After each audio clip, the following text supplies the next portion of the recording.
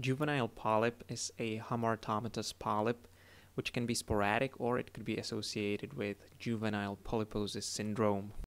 It is typically localized in the distal colon. However, it can be also found in different locations, especially if these polyps are associated with polyposis syndrome. Microscopically, these polyps resemble tubular adenomas or hyperplastic polyps, but they have a very prominent expansion of the lamina propria, which is slightly edematous, and it is associated with inflammation.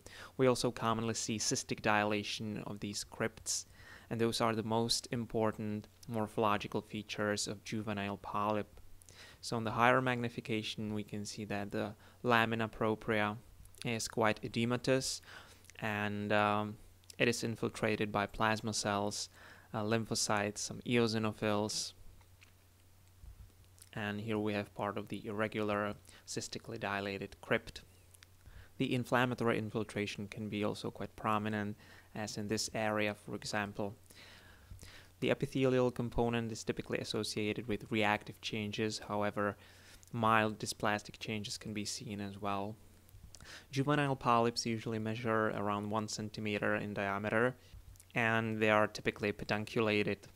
Juvenile polyposis syndrome patients can have a large amount of these polyps all over the gastrointestinal tract.